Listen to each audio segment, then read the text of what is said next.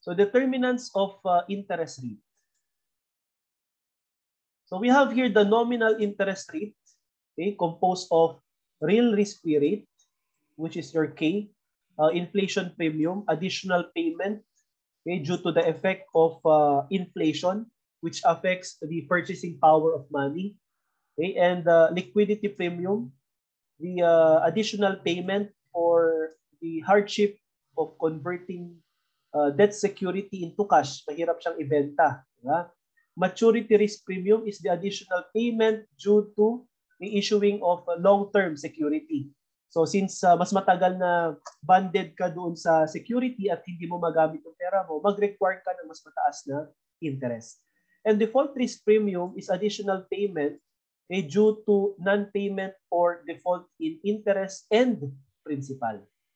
Okay, so pag inad natin itong dalawa, real risk-free rate at saka inflation premium, this is also known as nominal risk-free rate, okay, which is equivalent to your treasury bill rate, which is again the lowest or the minimum rate of return for every debt security investment.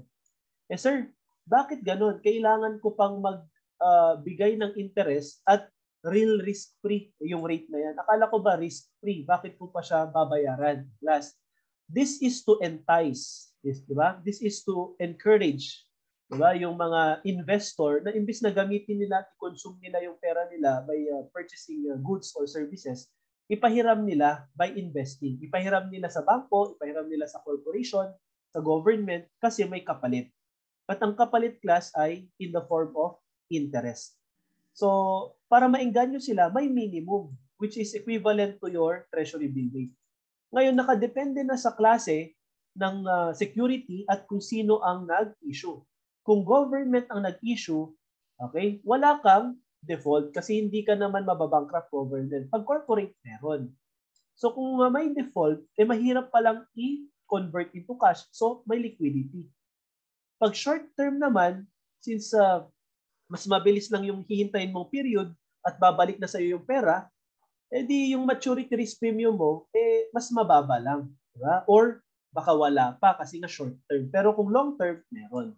So these are the components class of nominal interest rate. Pero hindi lahat, ng debt securities ay may components at kumpleto yung components. So the real risk-free rate of interest represents the actual yield of risk-free debt security. Okay? Inflation premium protects the lender from the effect of inflation.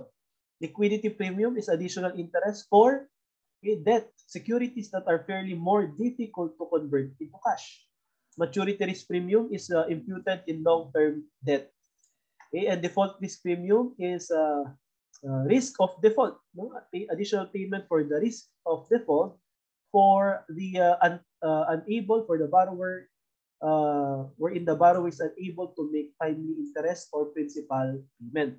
Okay, so itong mga to, i-add mo lang yung mga yan. Okay, na components, makukompute mo yung nominal interest rate as opposed dun sa discussion natin with respect to IPRT. Diba? So, for you to be guided, okay, if the security is issued by the government, whether short-term or long-term, meron pong real risk-free rate at inflation premium. Okay? At kung government issued, wala siyang default, okay? Wala siyang default at wala siyang liquidity. Okay? Wala siyang default, wala siyang liquidity. Ang meron lang po pag long term, since government issued, is the maturity. Okay? Pag corporate issued, may mga korporasyon na nababankrupt, kaya may default risk premium. Since mababankrupt pala or possible na mabankrupt, mahirap i-convert into cash, kaya may liquidity premium. Okay? At ngayon, since short-term security lang yan, wala kang maturity risk premium. Short-term government like treasury bill, wala kang maturity risk premium. Pag long-term plus at corporate issued, lahat ay kasama. Yan, included. Ngayon, I would like you to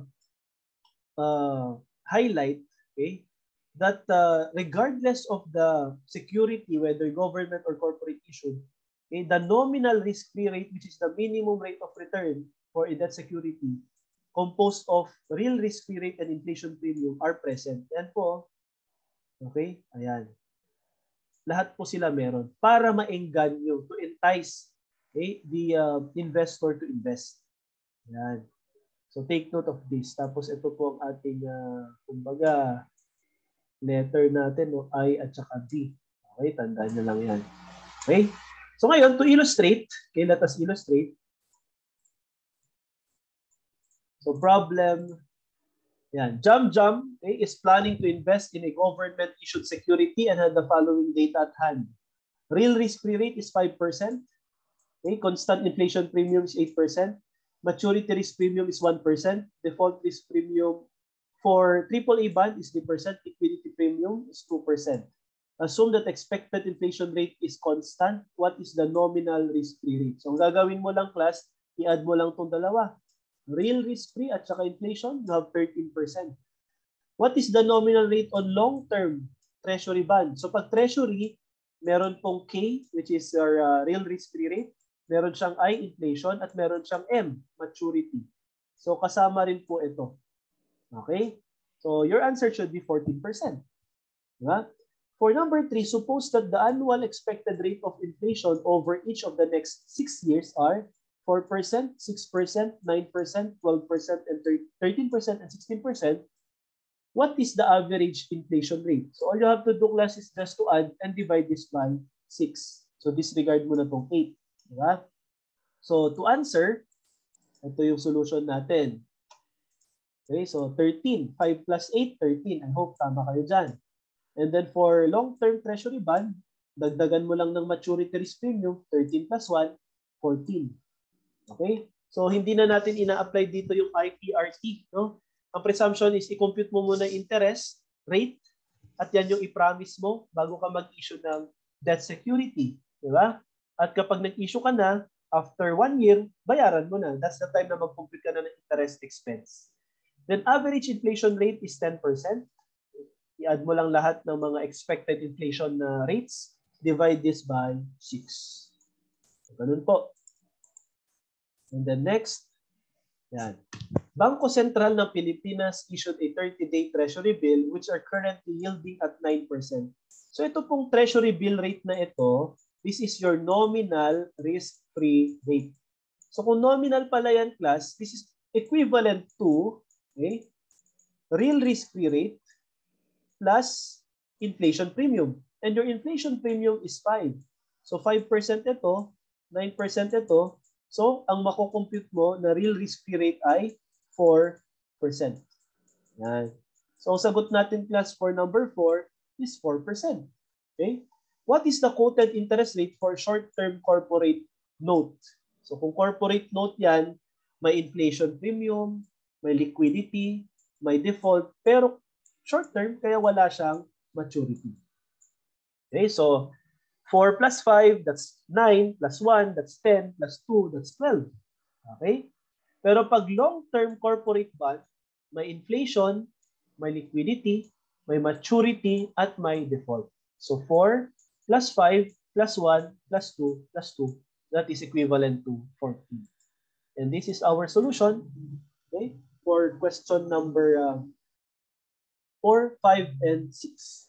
Okay, 4% real risk-free rate, 12% short-term corporate note, and 14% long-term corporate note.